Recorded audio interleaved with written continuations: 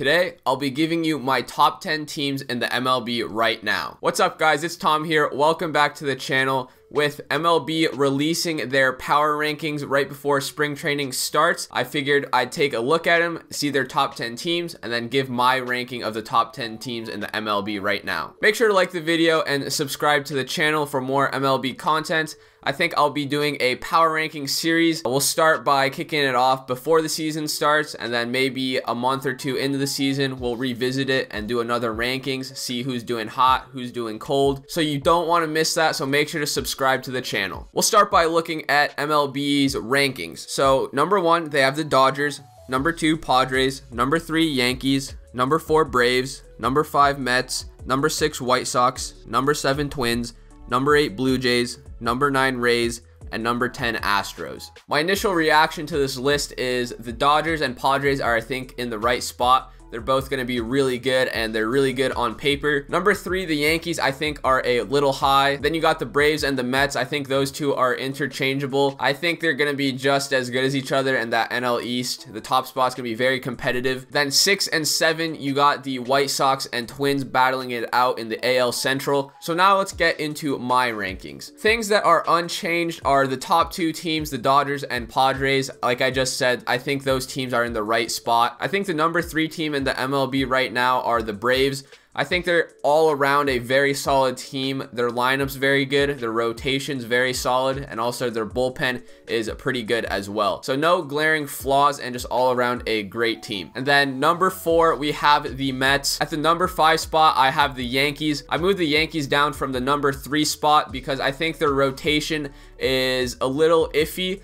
Like, it definitely has the potential to be very, very good with Kluber and Taillon. I just don't know how good they're going to do. They're going to have Domingo Germán back and then Davy Garcia. Both of those guys should be studs for them. But I just moved them down because I don't know what Kluber or Taillon I'm going to get. Regardless of what I just said about their rotation, I still think they're going to be the best team in the AL. With Judge and Stanton healthy, they're going to be deadly. At number 6, I have the White Sox. That doesn't change from MLB's list. The bats are going to be very solid. The rotation is going to be very solid. I just don't think the rotation will have as much depth as the rest of the teams I just mentioned.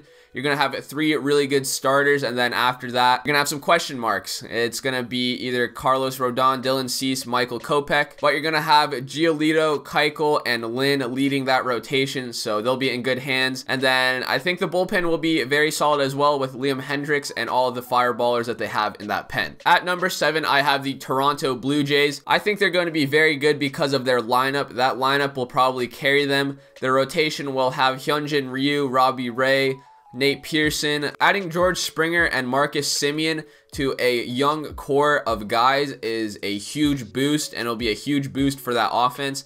And I think that's going to win them a lot of games. So I have them the 3rd best team in the AL and 7th best team in the MLB. Sliding down to the number 8 spot, I have the Twins. On paper, I don't think the Twins are going to be as good as the Yankees, Blue Jays, or White Sox. But regardless, they're going to be good. They're going to be competing with the White Sox for the AL Central. They're getting Nelson Cruz back. Hopefully, he still does very good things for them. I just think they have some question marks at some positions, such as catcher and maybe a spot in the outfield that they need to shore up. But they got Andrelton Simmons this offseason. The Twins will still be very good competing for that AL Central title. At number 9, I have the Astros. The sole team from the AL West on this list. I believe they're going to win the division out there in the West. The A's have a shot at it as well. I think it'll be those two guys competing for the spots. Regardless of losing a George Springer, they're still going to have Bregman, Correa, Altuve, and they're going to have Brantley, Jordan, and Kyle Tucker. All those guys are going to mash for them. In their rotation, they lose Justin Verlander to Tommy John, but you're going to have Zach Greinke, Framber Valdez, and Christian Javier. I think that'll be enough to get the job done during the season. The only issue is their bullpen is not very good,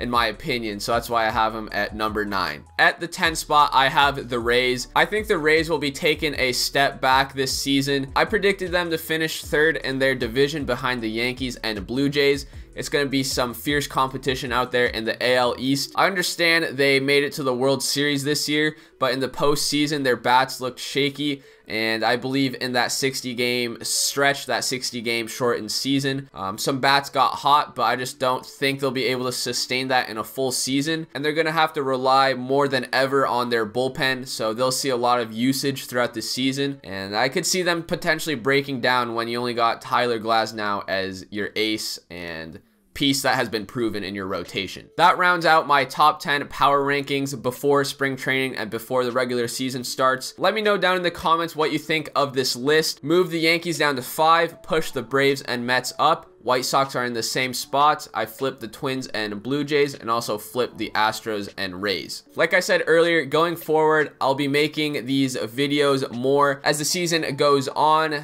giving an update to my power rankings every now and then. And then at the end of the season, we can look back and see how foolish we were to rank maybe one of these teams in the top 10 that completely busts, or overlooking a team that was not in the top 10. So don't forget to put your top 10 teams in the MLB right now down below in the comments. Make sure to like the video and subscribe to the channel for more MLB content that'll be on the way. With that being said, thank you for watching the video. I hope you have a great day, and I'll see you in the next video.